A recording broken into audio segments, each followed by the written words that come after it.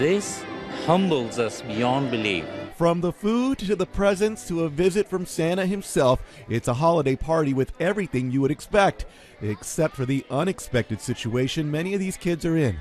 They are fighting cancer. We run their lives on a very strict, regimented manner, and this was one time of the year that we could get together as a family, all of us, and share our joy, our grief, our sadness, but above all, partake in the spirit of this time of the year. Dr. Mahendra Patel started this Christmas tradition 8 years ago for his young patients like Corey Kubeka, who passed away from leukemia at the age of 11.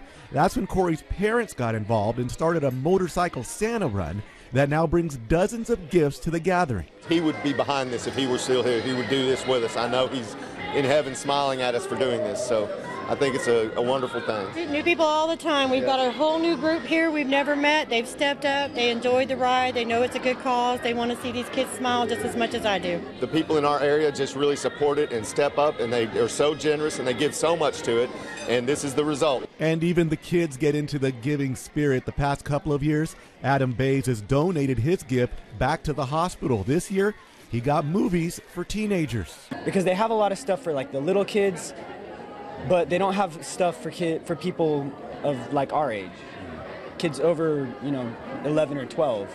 Because I mean, you can only watch Casper the Friendly Ghost for so long before it gets old. A request other patients like Kaylee Carra will certainly appreciate. She was only allowed to leave the hospital for 3 hours just to come to the party. I have many things wrong with me right now. But you have done getting better. Amazingly well, and you have faith, and your faith is helping you. Yep. There is nothing in that child but love, and you have to respond with that purity of love that is given to you. Otherwise, it will not work. Because Dr. Patel says the ultimate work of getting better is still ahead, and no one can be sure how that road will end.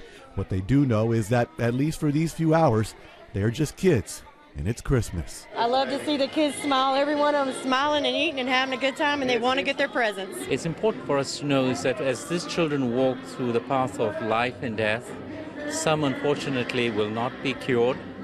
They'll be with our Lord, and this gives them a chance to say that we will not forget them. They will always remain within our hearts.